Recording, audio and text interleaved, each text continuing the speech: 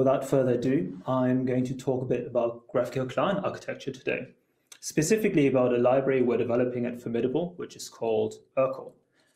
A bit about me first. I'm a developer advocate at Formidable. You can find me on Twitter at _PhilPL.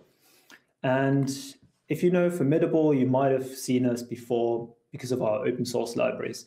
We have quite the selection of libraries actually amongst not only urql, we also have Spectacle, Renature, and Victory, and a lot more that I can't fit onto a single slide. We're a consultancy, so if you need help solving any kind of problems with React Native development, React development, or beyond with design or project management, then let us know and we'll see how we can help. But I'm eventually actually just here to talk about urql today. And urql is a GraphQL client for the web. And specifically, we built it initially out of frustration with GraphQL at the time we started it. And we released V1, I think, at the beginning of 2019, so quite a while ago now.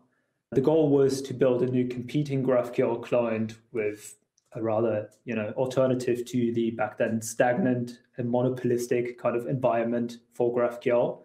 Even if you're using GraphQL today in your web apps, you might be using Apollo or Relay. We wanted to provide kind of a different client to that with a different feature set, kind of different advantages and drawbacks.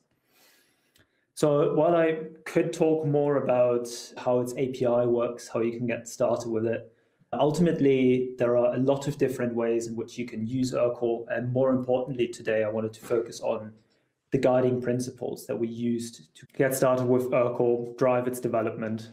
And I've worked on a lot of larger open source projects, also smaller ones, and a lot of them never go beyond making a plan, apart from making X thing work. And it's really important, in my opinion, to define some guiding principles like these to later on make good decisions in terms of API design, in terms of what your goals are, what paths to take. And ultimately, I'm not going to talk about everything urql related today, but hopefully I'm going to give you a good overview of how we built it. And of course, maybe that convinced you to check it out. Maybe it tells you more about how urql is a bit different than maybe Apollo and Relay, and see which kind of niche we're filling. And maybe it will also give you some ideas on how you can structure your open source projects and how you can kind of build this long-term vision. API design is hard, after all, to get right. And if you go to the urql site or to our repository, you might see a first description pop up. And this description may not be what you're seeing right now on the slides, but for today's purposes, I'd kind of describe urql and our guiding principles as being novel, versatile, and intuitive. So if you're thinking about GraphQL clients like it, you might see people on Twitter describing urql differently. You might hear small and fast, maybe even blazing fast as the buzzwords go. It's really overused terms. So instead, I'm going to kind of explain what I mean with these terms and with these guiding principles specifically. So if we're putting this into more words, we've kind of developed urql after these three principles. With novel, I meant we developed it from first principles. So we don't follow any kind of API design trends. We try to take inspiration, but not without second thought. We discuss things before adding them. Versatile means we keep urql unopinionated and flexible. So we would still like to have a small core library and then allow you to extend and customize it. Every API, every GraphQL schema is a bit different. You may have different needs and a whole different app they're using differently. So it's important to have a GraphQL client that can really adapt to what you need. Lastly, intuitive when extended. As we kind of extend urql and as we get later into its plugin system, which we call exchanges, all additions that we make to a library like this, to an ecosystem, introduces a lot of complexity, a lot of new things to learn. And that needs to be managed. So one idea we had in the beginning was, well, whatever features we provide that can be added on, all of these need to be very intuitive and they can't compromise on ease of use. That was the short overview of things, but to kind of break this down a bit further, The first point was develop in first principles. We kind of wanted a novel approach, and most projects are obviously not developed in a vacuum. There are previous projects, prior art, there's some context that you bring to every project you make. And we bring a lot of that baggage to our API design as well. We tend to not just implement things in a new way, but in one way that we're used to. So with urql, we consciously make the decision to prove that each API design actually works well and is actually what we want. So we're trying to actively make good choices and decisions and eliminate assumptions. And that's particularly important for us because, as I've mentioned, we're in a space where Relay and Apollo, specifically Apollo, dominate. So we have to treat them as prior art rather than blueprints that we're just imitating and copying. So although oftentimes it may seem like we're ending up on the same decision or similar APIs, a lot of these decisions have come from exploration of whether it could be different and alternative approaches could be taken. So there are some differences, there are some similarities, but ultimately we're questioning everything that we do. If we kind of look at first principles in general, I've kind of mentioned that developing from first principles. All I'm saying is we're kind of trying to start from scratch here. When we built this GraphQL client, we started from a very simple fetcher. You may have heard of GraphQL request. It's very similar to that. All we did before was just send a request to a GraphQL API, get a result, render it out. So what is the role of GraphQL and GraphQL clients if we kind of start from scratch? And if we maybe start with a Google search and you type in, why use GraphQL? You may come up with a bunch of common answers. So I hear the same things in how GraphQL is sold again and again, and people explain it in similar ways. So oftentimes we hear, maybe we'd find someone saying, GraphQL is good at optimizing API data delivery. Because we don't over underfetch, we specify what we want. It can be high performance due to that. We don't have waterfalls. The development speed can be improved with GraphQL. And that's not wrong. So it's common to build backend for frontends with GraphQL. It's kind of a good way to document an API. It's kind of a good way to get some communication out of the way with the tooling in terms of maybe the backend team and frontend team, if your teams are separated that way. And that's also not wrong, right? But ultimately, if we get to kind of the deeper point there, if we kind of get to the true strength of GraphQL, I would say we have to deeply look at the standard itself and its intention. And like everything, GraphQL wasn't developed in a vacuum. GraphQL is a set of standards that, if we adopt them, we can agree on, and standards that we can build on. Importantly, that means that we have a set of minimum operating principles. So that's kind of the part of standards we can agree on. GraphQL has features that an API team may choose naturally. You might want some schema documentation, like GraphQL has built in. You might want to have stronger types. GraphQL has that as well. So a lot of the conversations that you may have in your team, if you wouldn't be using GraphQL, those all fall away. Docs, no docs, should we use Swagger? All of that is kind of answered pretty quickly. If you were to choose GraphQL, you're kind of starting on a higher common ground. That higher common ground already has made a couple of decisions, but ultimately, its feature set and what GraphQL encompasses is something that a lot of people can agree on when it comes to APIs. So it's a combination of ideas that were around before GraphQL, but all in one bundle. So again, some of these things are actually pretty interesting and novel, but have been done before in different tooling. So type guarantees and kind of documentation like that is new. A lot of teams add Swagger for their REST APIs.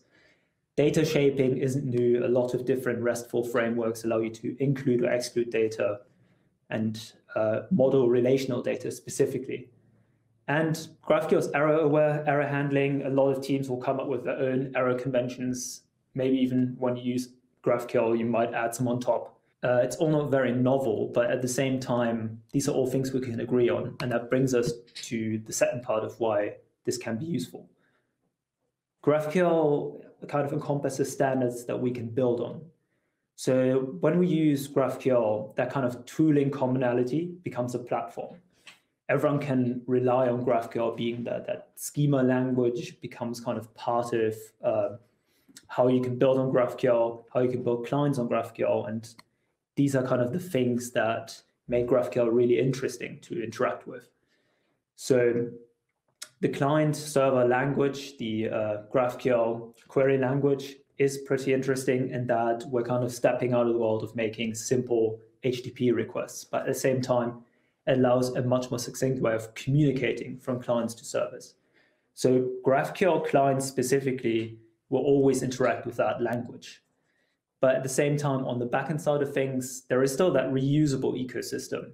The reusable ecosystem of the schema, for instance, using which we can automatically generate documentation. What's more interesting for GraphQL clients is this last part. GraphQL clients can do a lot because they can make assumptions. They can make assumptions during runtime and automate things.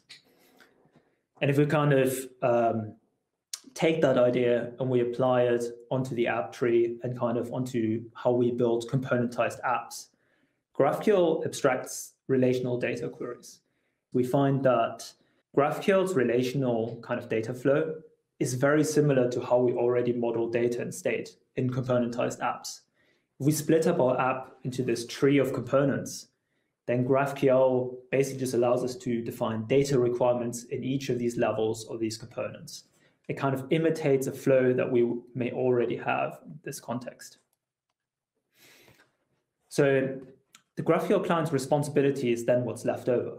It interconnects that data by a set of data requirements. In our app, we have a bunch of queries that define what data we want. The GraphQL client's responsibility is just to query that and deliver it. So we can now kind of break down our goals. We want to bridge the UI code and GraphQL. We want to be able to basically easily define our queries and let the GraphQL client take care of requesting them. We want to deliver updates reactively, and that's pretty important because GraphQL has a lot of interdependencies between data as well. When we, for instance, send a mutation, we're sending an instruction to change some data on the backend. And that also means for the client that some other queries that depend on that same data must change. So any GraphQL client that interacts with data should have some mechanism to update queries to kind of take in new results as they come in from the API. And lastly, we kind of expect our GraphQL client to have some kind of abstraction of caching, no matter how simple or complex. And it should abstract a lot of the control flow, because ultimately, once we're in the UI world, we don't want to think about making a request, retrying requests, and things like that. We want to kind of hand over that responsibility to the client. Now, how that looks in urql is kind of like this. We have a UI part and we have a client part. In the UI, you might use something like in our React bindings where have use query. You will pass in a query and it will send them over to the client. We call that the operations flow. And that's kind of the inputs. As our components kind of change, they may generate new queries. So that means our query will subscribe to a new operation. And then once the client receives that, the UI will issue this query. It will start sending requests and it will eventually deliver results back.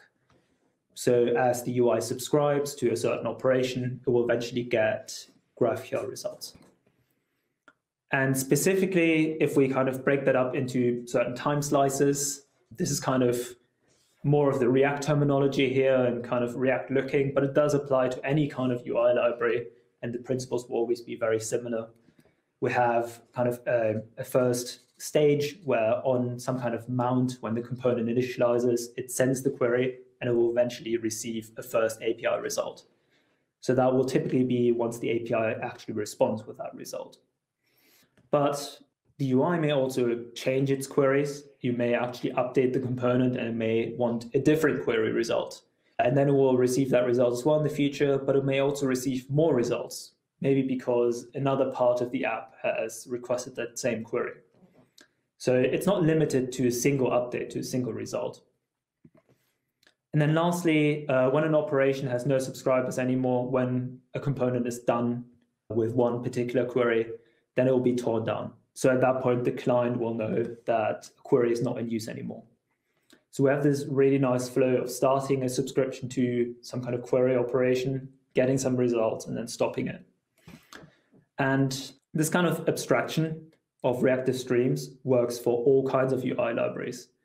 This abstraction applies not only to React, but similar terminology and similar principles apply to other libraries.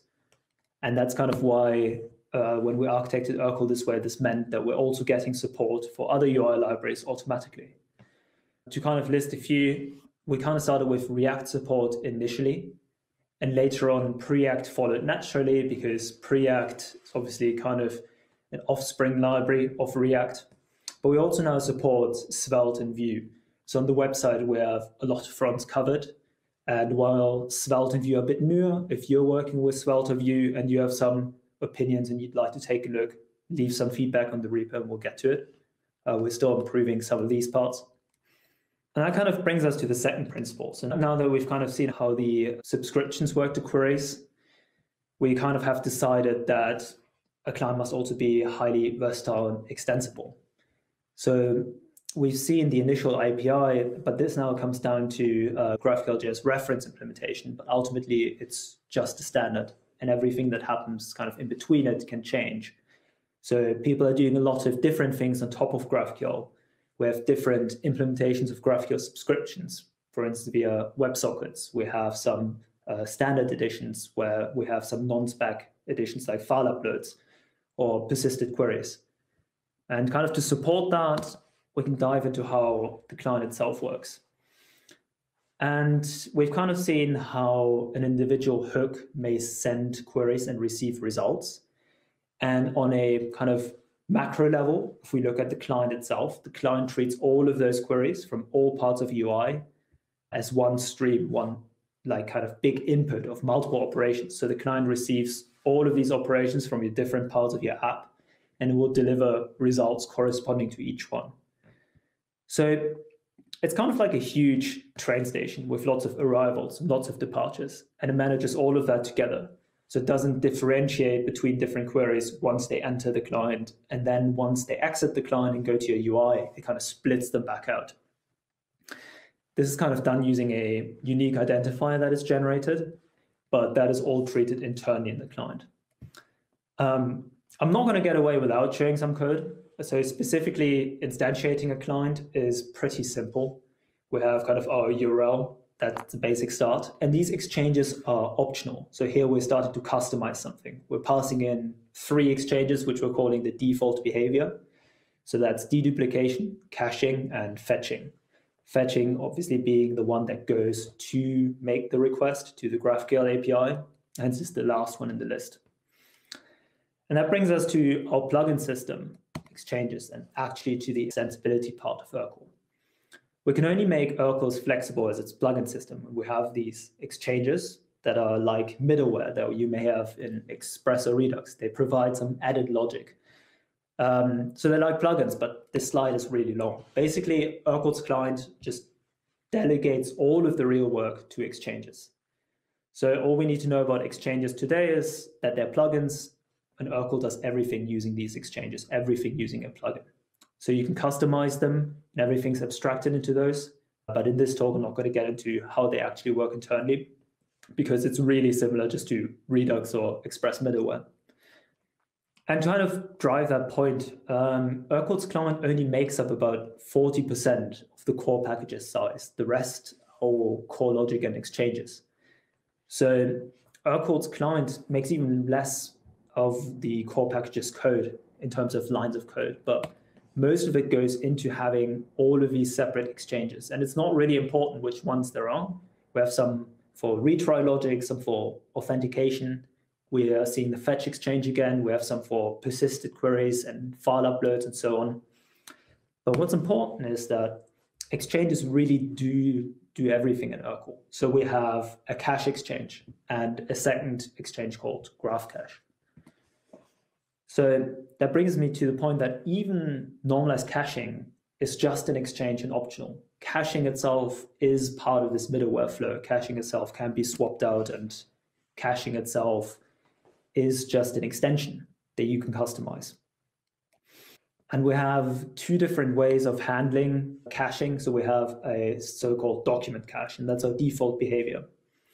And this default behavior is like the browser behavior.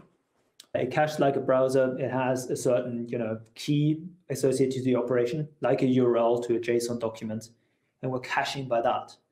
And whenever a mutation just sends another request and it contains the same type name as a query did, that query is invalidated, so it's refetched. Compare that to normalized caching, which is probably more like what you would do if you were setting up a manual Redux store. So normalized caching automatically derives different entities from our GraphQL data. So every object is stored separately. It's something like a database structure in tables. And any changes that one query makes may also be propagated to other queries.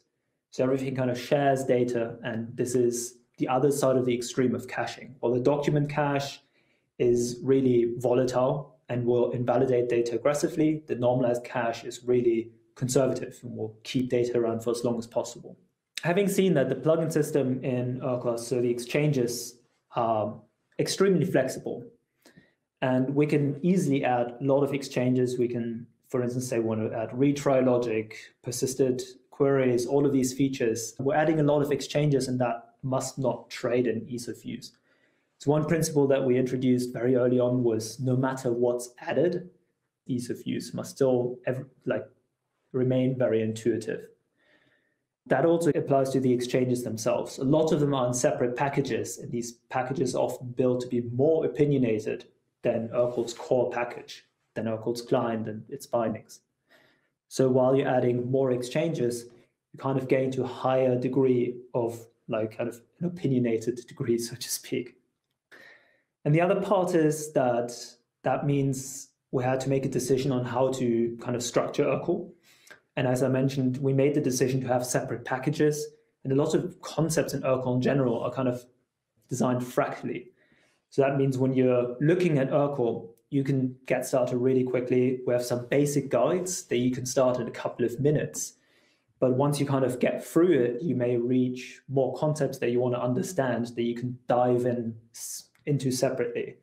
So learning urql is kind of a step-by-step process instead of you having to look at the entire API or kind of see one API while you're actually searching for another. And that's reflected in our docs as well.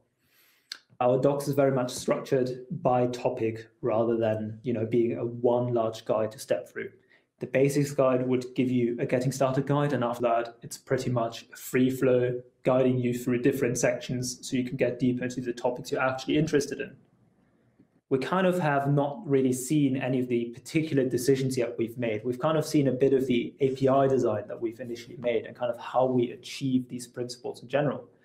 But I wanted to kind of give some examples of decisions we've made in the past that are, I think, pretty interesting and different from how you would usually approach this if you were to start a GraphQL client right now. One of them is each of the bindings we have gives you a fetching flag.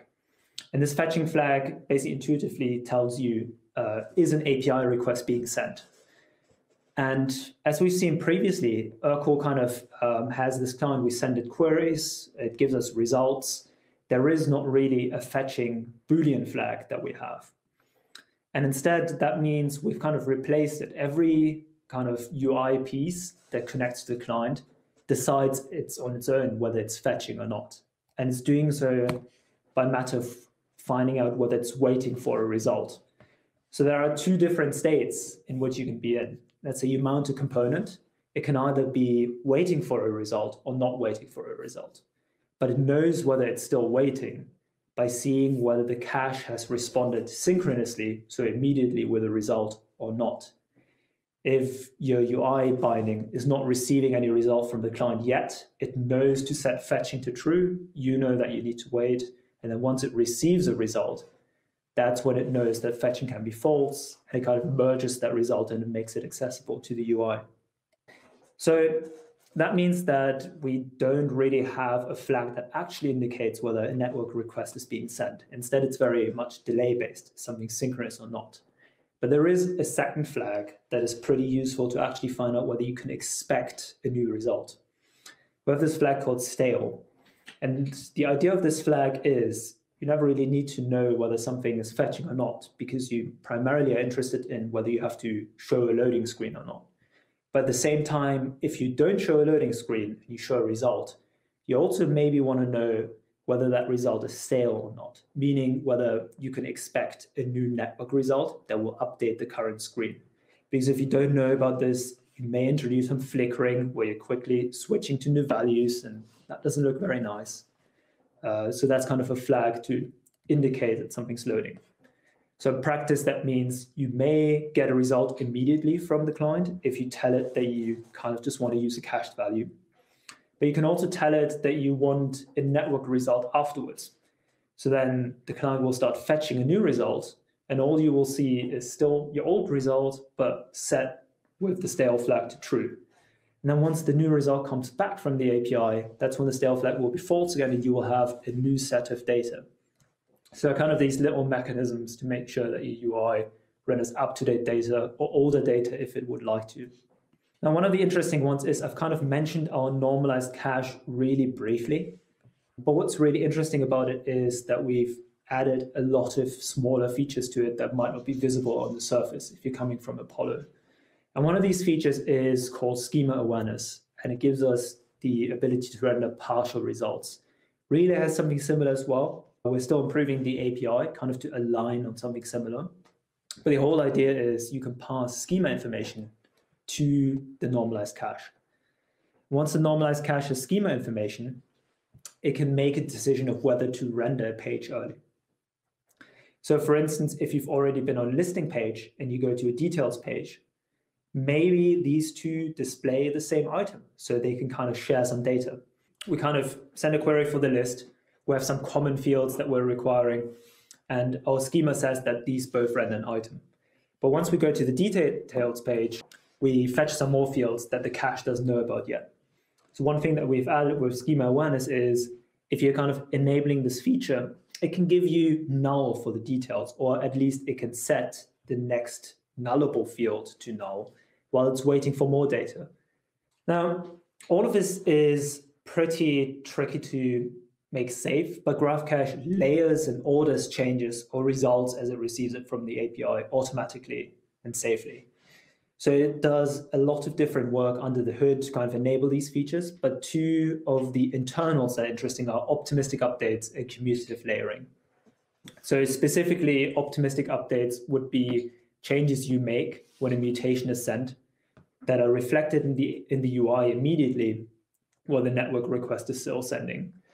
And part of making that safe is kind of a layering approach. We want to be able to layer changes in our normalized cache so that once a real result comes back for your mutation, these temporary changes in your cache can be removed. All of that complexity sounds pretty intimidating when you read about it in like more hidden page in the docs. But all of that is actually quite interesting because it enables us to add offline support even. We think GraphQL is a really good candidate for bringing offline support to the web because of its type guarantees and because of its kind of runtime automation features that a GraphQL client can implement. And GraphCache supports offline support, but that kind of goes beyond the scope of explanation in this talk. I have a blog post on this. The URL is on kitten.sh if you want to find out more about how our normalized cache works and how it kind of achieves this. Now, I've kind of shown a bunch of different features and a bunch of different oddities. Kind of what I then want to get to is that the last point is the goal we set ourselves is we want to do more with less bytes, keep performance high. And that's a pretty easy goal to set, a harder goal to keep. But as it stands, urql is still extremely compact for the feature set it has. The core package is extremely small, and the normalized cache as it is adds a minimal amount of bundle size. We have a comparison page that goes into detail of that, but compared to Apollo and Relay, it can achieve much smaller sizes. And even more so, in an actual app, if you have really simple requirements, like GraphQL request with just sending requests, there are even some tricks to swap out the GraphQL standard library to make sure the app is even smaller. But as it stands out of the box, urql always aims to keep your app fast and add as little bytes as possible. And that kind of leaves me only at the outro, where I would probably reveal, our secret roadmap and future features, but our roadmap is not so secret. And you can find it on the projects board on GitHub. And this is kind of part of our public RFC process. You can always go in, anyone can go in and submit RFCs if you have an idea of what you'd like to see changed in the API, you can start a discussion. Eventually, it will go into ready and planning, and then either a core team member or someone else can pick this task up. So everything that's ongoing in urql right now is very public. And to kind of summarize specifically what's coming, we're kind of currently working on having more examples in repo because our examples are a bit outdated and we'd like to see more demos. We're working with the team at the Guild to bring better GraphQL code generator support to urql. So that will kind of include a relay-like framework approach as well. And that brings you to the last one, urql framework. We kind of like to move towards a place where we can have more recommendations for users like Relay does, but kind of still keep our flexibility. So you could opt into its framework features and kind of get an easier method or recipe to apply to your apps to more quickly assemble it and kind of use GraphQL. But that's kind of it for today. That's all I have. Thank you. There we go. All right, Phil, that was awesome. Thank you so much for the introduction to urql. This is a very exciting library that I've been having my eye on as one that I want to get more familiar with. So appreciate the overview. That was great. I think if you're up for it, we can move into a little bit of Q&A. There are a couple things that came through in the live chat. So Ben asks, he says, we're using Remix doing GraphQL fetching on the server side. Does urql support running on the server? It does, yeah. We have a package called Next.urql. Next.js is so ubiquitous, so frequently used that we made a package to make that easier. That's actually the first example we're launching because there's a lot of different ways to use Next for static rendering, server-side rendering, just client-side only. There is the old get initial props API, the new APIs. There are a lot of combinations and ways in which you can use Next.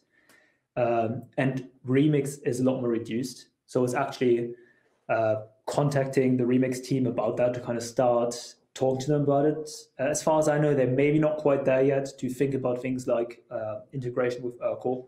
We've already offered them to specifically build examples for and with Remix. Awesome. That's cool. Kind of a specific question with, I guess, the next case. What happens when you'll do your GraphQL call in the server portion of your component, but then how do you actually, let's say you do a query to hydrate your page when it loads or something like that, and then you want to deal with mutations later and updating state and keeping it in sync from that initial call that happened on the server. Is there like a bunch of trickery that happens to make that go? I'm thinking of cases where, like with Apollo, for example, like if you I mean, I guess you could do it with Apollo, but if you maybe use something like GraphQL request to make that initial request on the server side, get some data, and then you want to interact with something like Apollo, you've got things that are sort of not talking to each other. Is there anything special that happens with urql to make that work? There's not much special happening per se. So if you're just interested in server-side rendering, all that's happening is we're making some fetch request on the server side instead of on the client side. So what we've actually decided to do is make a generic SSR exchange, and that SSR exchange collects all of these results on the server. And on the client side, it can sometimes, like the rest of the caching pipeline, go, hey, I've already fetched this on the server. You can just use this result instead. As far as I'm aware, Apollo doesn't do this, and they instead rehydrate the entire normalized cache. And that has some disadvantages in terms of what can happen in terms of that data tearing. Whereas the worst case that can happen with the SSR exchange is it will just fetch on the client side if it doesn't find a match. Gotcha. That is a bit separate from persistence, though. Once you use our normalized cache, there is also persistence for offline support, where it persists to, for instance, IndexedDB or local storage. Right. And that's actually more tricky than server-side rendering, because there you don't have the results synchronously. So it actually pauses all of these operations, rehydrates all of that data because that's asynchronous, and then it looks and goes, hey, do I have this in my cache now? Right. And that's a bit easier because our bindings, again, don't care about any kind of fetching state. They decide themselves whether they're currently waiting or not. So this kind of just works. But there is some more trickery going on once you would use offline support rather than just server-side rendering. Got it. Okay. Very cool. Well, thank you for that. We'll move to the next one here. Is there an easy way to migrate from Apollo to urql? Any kind of tooling around that, perhaps? Yeah, so we don't have tooling to migrate directly, but that's mostly because if you're using React or Preact with the Apollo hooks, then it's really easy already to migrate. The hooks are very similar. We haven't written a code mod for it even because all you have to switch over is just put the query in some options. Our APIs are very similar, but it will really depend because our normalized caching approach is very different. And actually, when we came up with it, we were working on a couple of apps and we had all of these update functions in different parts of our UI. So often you have one part of the Apollo app updating another query here and there. And once your app grows to a certain size, the funny thing that happens is you're trying to centralize it again because like 4 parts of your app are now updating, I don't know, the user because of the header bar, or all of these, update your shopping cart if you're building an e-commerce app.